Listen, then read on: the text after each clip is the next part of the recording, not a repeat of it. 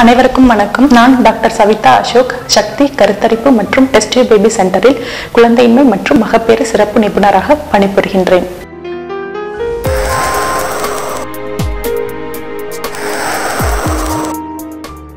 இந்த எபிசோட்ல IVF லேபுக்குள்ள எப்படி இருக்கும், IVF லேப்ல என்னென்ன எக்யூப்மெண்ட்ஸ் இருக்கு, என்னென்ன ரூம்ஸ் இருக்கு அப்படின்றத பத்தி உங்ககிட்ட விரிவா பேச போறேன். IVF லேபுக்குள்ள நிறைய பேருக்கு என்ட்ரி கிடையாதுங்க. ரொம்ப கம்மியான பேர் தான் என்ட்ரி கொடுக்குறோம். ஏன்னா IVF லேப் கிளீனா மெயின்டைன் பண்றது ரொம்ப ரொம்ப இம்பார்ட்டன்டான ஒரு விஷயங்க. நம்ம சக்தி ஃபெர்டிலிட்டி சென்டர்ல இருக்க லேப் எப்படி இருக்கும் அப்படின்னு பாத்தீங்கன்னா, இதுல ரெண்டு ஜோனா நம்ம பிரிச்சிருக்கோம். நான் sterile area and sterile area. நான் ஸ்டெரைல் ஏரியால என்னென்ன ரூம்ஸ் இருக்குன்னு பாத்தீங்கன்னா, கிரையோ பிரிசர்வேஷனுக்கான ரூம்ஸ் இருக்குங்க. அதுல கிரையோ கேன்ஸ் செப்பரேட்டா வச்சிருக்கோம். அதுல எக்ஸ் அண்ட் ஸ்பெர்ம்ஸ் நாங்க ஃப்ரீஸ் பண்ணி வச்சிருக்கோம்.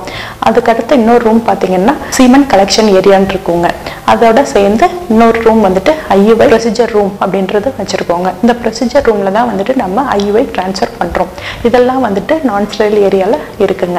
ஸ்டெரைல் ஏரியா அப்படின்றதுக்கு வந்தீங்கன்னா அங்க ஆண்ட்ரோலஜி லேப் இருக்கு, IVF OT இருக்கு, ஆப்ரேஷன் தியேட்டர் இருக்கு, அது பக்கத்துல கல்ச்சர் ரூம் இருக்கு, அது பக்கத்துல ரெக்கவரி வார்டு இருக்கு.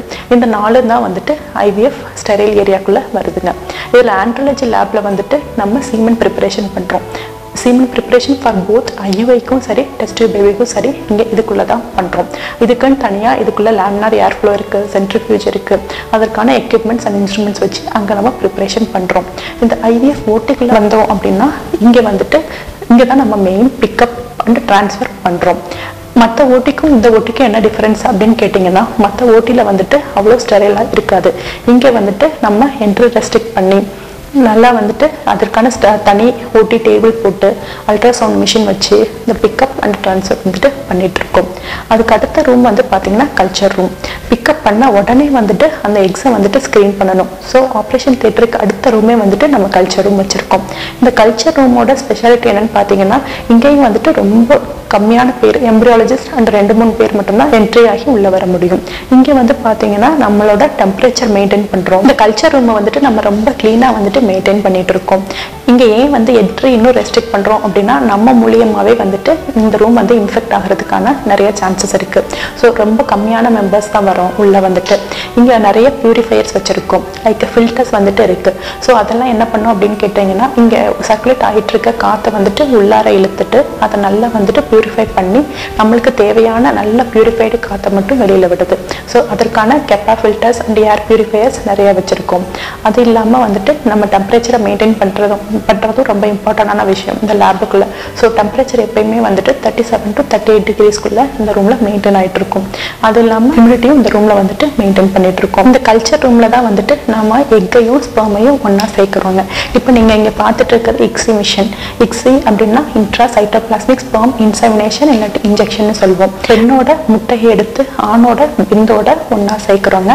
இந்த மிஷின் ஹைலி மேக்னிஃபை பண்ணும். நியர்லி ஒரு 3000 டைம்ஸ் மேக்னிஃபை பண்ணி நம்மளுக்கு காமிக்குது.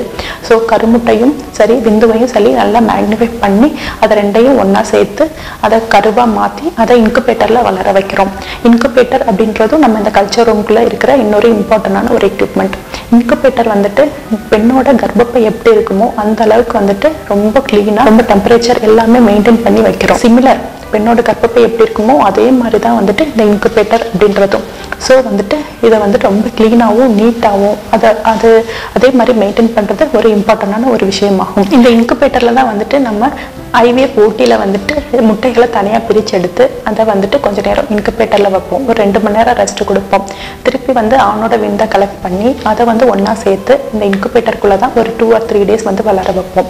ஸோ இன்குபேட்டர் ரொம்ப நீட்டாகவும் க்ளீனாகவும் அதுக்குள்ளே க்ளீன் ஏரை போய் எல்லாமே பண்ண போய் தான் நம்மளுக்கு நல்ல ஒரு ரிசல்ட்ஸ் கிடைக்குதுங்க. பேஷண்ட்டோட ப்ரொஃபைல் எவ்வளோ முக்கியமோ, லைக் பேஷண்ட்டோட பார்ட் ஒரு 70 to 80% அந்த சக்ஸஸ் ரேட்டுக்கான ஒரு ரீசன்னா இந்த லேப் ஒரு 20 to 30% ரீசனுங்க.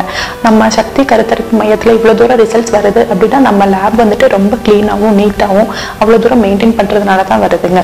So lab place an important role in success for each and every couple. So test பேபிக்குன்னு வர்றவங்களுக்கு லேப் பற்றின இம்பார்ட்டன்ஸ் இந்த எபிசோடில் பார்த்து தெரிஞ்சிருக்கும்னு நினைக்கிறேங்க.